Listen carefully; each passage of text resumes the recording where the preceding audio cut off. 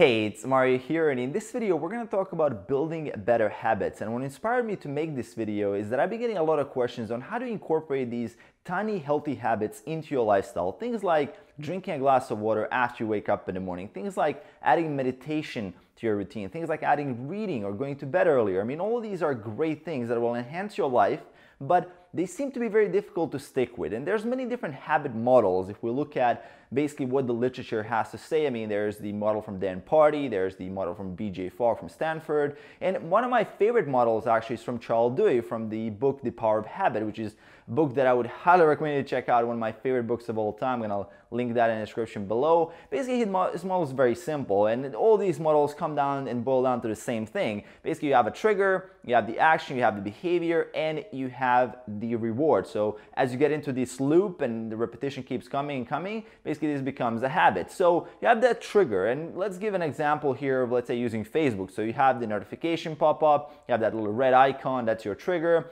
You have the click on it, you see what's happening, that's your action, your behavior, and then you have a reward because you get a little bit of that spike of dopamine, maybe something great happened, or in general, I mean, it more comes down to, okay, you're not missing out, you actually see what's going on, so that's your reward in this scenario. So what most people overlook when it comes to building new habits is that trigger part of it, right? So that is what most people overlook, because we all know which habits we want to build, but we don't really put them in place at the right time when it comes to the right triggers as well. So how do you basically separate the habit to make sure that it's exactly at the right time, the trigger, so you can execute the habit? And that is what we're going to talk a little about in this video. And what I suggest when it comes to building new habits is to actually have a list of triggers that happen throughout your day, things that would happen every single day without fail. Things like you're going to go to work, for example, you have a job, you're going to enter the car, or you're going to exit the car. Things like the sun will go out. There's things like, let's say you're going to go to bed, or things like you're going to brush your teeth in the morning, you're going to take a shower, maybe you're going to exercise, maybe exercise is already your habit, you want to build on that. So you want to create a list, a huge list of triggers that will happen every single day. Things that happen without fail. Someone will text you, someone will call you, you're going to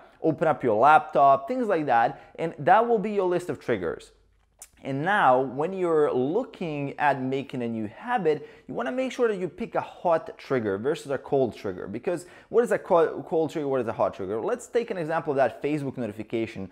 If that Facebook notification is, like James Clear likes to say that, if it was on a billboard while you were driving to work and rushing to work, and if it said there, hey, you might have been tagged in a photo by a friend, probably wouldn't check your Facebook there because you're in traffic, you might get into a car accident, right? It's probably not the smartest idea. So that's called the cold trigger, right? Because you can't act on it immediately. But what is a hot trigger is that, let's say you get that notification while you're browsing Facebook, while you're on the website, or while you're on your computer, so you get an email, and that is a hot trigger because you can act on it immediately. And as BJ Fogg from Stanford says, all habits really are is putting that hot trigger in front of a motivated person and repeating that. That's what really comes down to, because once you have a hot trigger, you can take action immediately, you're motivated, that reward will kind of fuel the habit itself. So that is the way you want to look at it. So when we look at that list of all the things that you basically wrote down, what you are gonna, I mean, things that will happen in your day no matter what, then now you just need to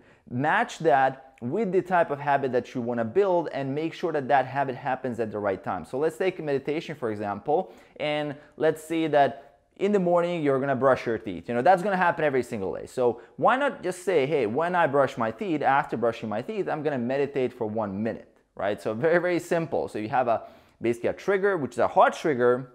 As soon as you finish brushing your teeth, you do have that 1 minute for meditation, right? And that will happen because you, for number one, bundle it with something that is already happening, so it's going to remind you. But number two, it's just 1 minute. You know, it's a small habit that you of course want to start small, and it is at the right time of the day as well, because you're going to notice the benefits. Or like, let's say drinking a glass of water, which is, you can say, after waking up in the morning, I'm going to drink that glass of water. And that is a very actionable thing you can do, which I see a lot of guys failing at this, is that they pick habits and they don't really structure when they're going to do the habits. So there's no time and place to execute. And then the trigger itself, even if you get a reminder to, let's say, drink a glass of water while you're in your car driving to work, or let's say you get a reminder to meditate while you're in the gym, you know, you're not gonna do it right then and there, even though you get that reminder. So you wanna basically make sure to match that reminder, that trigger, to be at the exact time in the place where you can execute the new habit, and that will make the habit more sustainable. So quick video on how to make and build better habits. I hope you guys enjoyed. Let me know in the comments below if you read that book, The Power of Habit, and what you think about it, or if you're gonna read it. I would love to hear your opinions on it. It's one of my favorite books of all time, as I said.